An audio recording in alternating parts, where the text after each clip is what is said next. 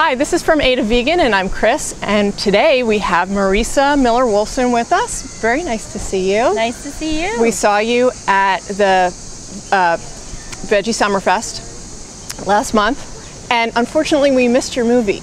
And I wanted to ask you all about your movie today. Please do. Because you have so much going on with it.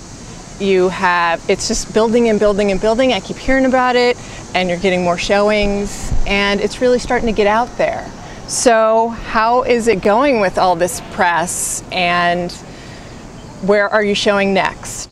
Well, it's really exciting. You know, we've been working on it for many years, and it's wonderful for it to finally see the light of day and get feedback from people. Yeah, it's just this community is amazingly supportive. I mean, people just, you know, every week there's a new Kickstarter. For example, now there's one for Vegan Bodega, for example, in New York City. There's vegan food trucks, there's vegan pop-up restaurants, there are films, and that's a great way to get excitement for your project. So we got a lot of publicity from our Kickstarter. We've gotten a lot of, you know, buzz from our screenings at the AR conference and at Veg Summerfest, and now we're going to go to Vita Vegan Bloggers Conference, which I'm so excited about, in Portland, to do our last sneak peek preview, and that's going to be on Thursday, August 25th at 7 p.m. at the Curious Comedy Theater. That's your last one? It's our last sneak peek, yeah. Sneak peek, yeah, sneak okay. peek means we've just been doing conferences, so okay. You have to preserve your world premiere virginity, actually, for kind of the film festival circuit. Okay. Festivals like to be able to say, you know, we're your world premiere or whatever. Okay. So that's in a couple months for you. Actually, that's in 1 month. 1 month? 1 month. Oh my gosh. I know. Well, we just found out we got accepted to do a film festival, which I cannot share yet. Okay, that's okay. Yeah, but I will probably right after you put this up. But let me just say that it's going to be in September in one of the veg-friendliest big cities in North America. So if people go to getvegucated.com, they will find this information eventually. Thank you, Chris. Okay, yes. Great. Awesome. Awesome. I'm just really excited about the people who were in your movie, but I was also wondering what you got out of the movie by watching these people transform. Have you had a chance to actually think, I know you're crazy, and this has turned into just probably more than you ever thought it was going to be, which is great. It's wonderful. But have you actually stepped back and thought, what, you know, besides, you know, I made a movie, which is fantastic. Right. But just kind of personally, like, how does it make you feel now that you've helped these people and really started their journey for them and shown so many other people what it's like to be vegan and how you can change your life? Well, that's a really good question. Thank you. I used to do screenings all over the country of other people's documentaries.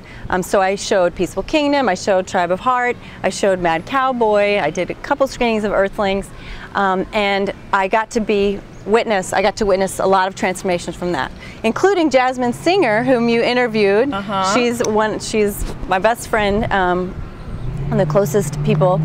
And she actually went to a screening that I organized of Peaceful Kingdom, went vegan from that.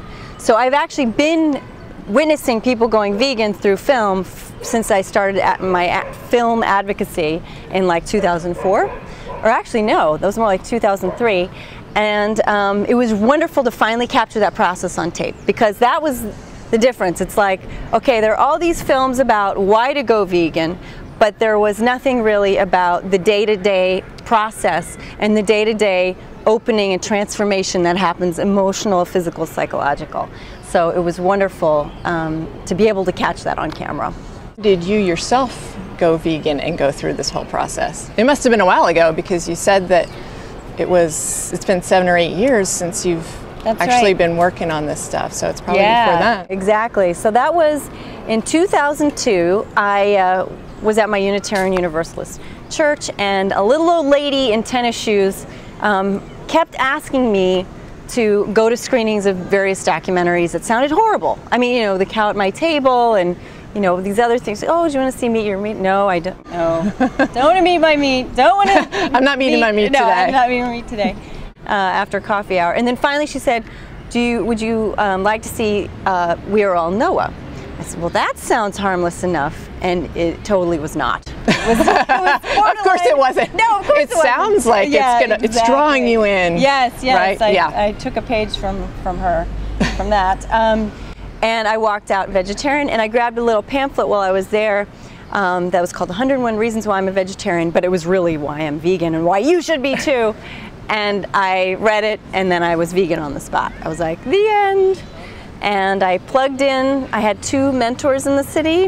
One eventually became my boss at Kind Green Planet, Mary Max, and that kind of started the journey to advocacy. That's awesome. Yeah. It's so nice to hear different people's stories, because everybody comes to it differently. I know. Well, I read processes. that you are a farm sanctuary convert. I am. I told Gene that too when we interviewed him. Oh, wonderful. He probably looked at me like, oh, I've heard this story so many times, but he's so sweet that he's like, really? No, but you know what? He really is so sweet. He's so sweet. He's one of the best people. You know, he donated on our Kickstarter, and he's going to be an associate producer. Oh, that's awesome. Isn't that awesome? Oh, yeah, you want him involved. I was like, woo. I almost emailed him. I was like, are you sure you know that this says associate? He was like, yeah. And I was like, oh, okay, good, Okay. great. That's all I was asking. Yeah. That's awesome. Yeah, no, Gene's wonderful. And you know, he'll appreciate anybody who says they had an aha moment at his sanctuary because he's poured his life into that organization. Well, it's interesting when you go back, and I'm sure you've done this, when you go back and go, why didn't, there were these other times that I can trace when I should have done this before, exactly. But you can't go back. That's okay, but you can remember all this stuff. And you can also have compassion for other people who aren't quite there yet. Yes, absolutely. And you can that's really say, important. Yeah, and you can say, okay, well, this person saw this film or read this thing or saw this speaker, and they didn't, you know, go vegan on the spot, they didn't go veg, but we've planted a seed. And and then, you know, I had so many seeds planted that did not grow until I was ready, you know. Until you were ready, and that was it for you. That was it. So we all have to just, you know, be patient but consistent and keep on going, keep on trucking. Speaking of planting seeds, I wanted to ask you about the Kickstarter program, because when I went onto the website and I went onto Kickstarter, I was like, I've never been on this thing before. Oh, you hadn't. And it was really cool because there's just so many things that you can, it'd probably take me days or hours or like just a lot of time to look through that. I just looked at Vegucated, but it's really interesting process how you find someone donates money and then they'll get something from the person who's working on the movie. Right.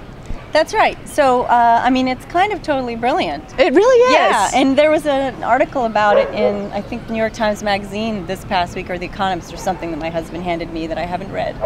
And anyway, it's, yeah, kind of totally brilliant, and I get Kickstarter requests, you know, literally every week from someone doing something, a really cool entrepreneurial project. They cannot be for nonprofits. They do have to be for, you know, creative projects.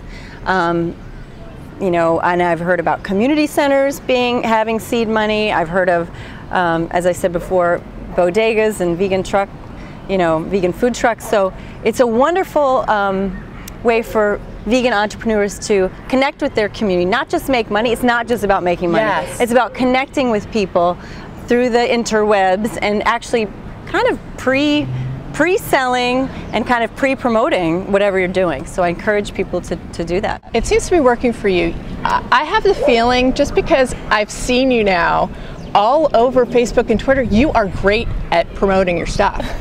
You're awesome at it. Oh, thank you. Because I look at it and go, oh yeah, you know, because we're going to make a donation for you. Thank you. And I just kept, I'm so glad she's reminding me. She's reminding me to do this because I'm getting old, and she's reminding me. But it's great because you're reaching so many more people, and I know through the movies you're getting so many more friends people are friending you. They're finding out more about what you're doing. So it's really a great time to be a filmmaker. It is. I mean, when we set out to make this film, we didn't want to make, you know, a huge big Hollywood film, and that's not what it is, and that's not what it's going to be, but we really made it on no budget to be, you know, a little film that people can show their friends and family to explain why they're going vegan. But because of the groundswell of interest and support on this topic, it's getting bigger and bigger. You know, as we're doing it, we're like, oh, this might actually do something, you know, whatever that means. But we have a digital distributor who came to us. Can you believe that? Like oh, we love the title, and veganism is so hot right now. You know. There you go. Okay, all right. So we'll be working with them for the digital release this fall. Wow. Yeah. You are so busy. I don't know how you do this. Must have taken over your life. Oh, it still is. Yeah, my husband's like, when am I going to have a relationship with you again? I know you from what? Only 5 months, honey. Just, you can wait it out, 5 more months. And it's been, did I hear you say 7 years? Is that what you said? That you've been working on this for 7 years? Well, the thing is I learned that in filmmaking, you cannot make a film that is fast and good and cheap. So we picked good and cheap. Good and cheap. That was what we had to work with. And we made it, and I joined a filmmakers collective here in New York City, and they're real filmmakers, like their stuff is on PBS, and I mean, they're like for real. And they ripped it to shreds, and they continued to rip it to shreds, and I had to reshoot and rework and redo and rewrite, re-record, and really fine-tune it to make it the best that it can be for what it is. So how was it for you when they ripped it to shreds? Oh, I'd imagine that's like sticking daggers right through you. Yeah, there was one guy who did not hear my whole spiel about, well, we're done shooting or whatever. This was later in the game. He, wasn't paying attention. He was like, well, I think you need to just redo it all. And I was just like, what? And so this sucks, just do it again. Thanks. Yeah, thanks a lot. But no, it was hard, but it gets easier with anything creative. Whether you're, I used to do comedy, I used to do acting, I used to be a dancer and stuff. Like, you just have to learn to suck it up and consider it an opportunity. Yeah, you mentioned your comedy. Yeah. And that's the thing that I've heard the most about this movie. People are loving it because you've incorporated something, and that's why that's a big part of the reason I want to see it. Oh, good. Oh, I'm so glad. Yeah. Well, there's nothing really out there. There's obviously some films that have comedic moments in them, but there's nothing that really, the tone is comedic. Right. We also have very serious parts, and people say, they laugh and they cry. But that's the best. I mean, anything you watch, you want both of those you things. You do, for sure. That's kind of my MO, and I try to make a film that I would want to watch myself. And that's really important. Yeah. Because other people are going to watch it when they know it's from your heart. Right, exactly. Right. And a huge part of that wasn't me, it was the people we chose. It was Ellen, who's a stand-up comic / emergency room psychiatrist. And her kids are so cute. They're in that too. And then Brian should be a stand-up comic. And Tesla's just so candid with her feelings and her emotions. Like, she doesn't like vegetables or beans, which is a slight challenge for someone trying to go vegan. Yeah. Just tiny. And she is totally candid. She will, go like this right in front of Furman. Eating his kale. She'll be like. So people laugh at that. They appreciate her honesty.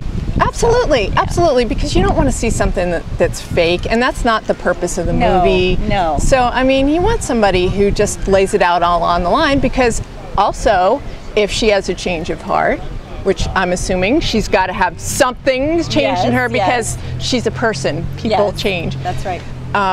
That it's more important too, because they know that she's for real. That's right. She's really changing. You got it.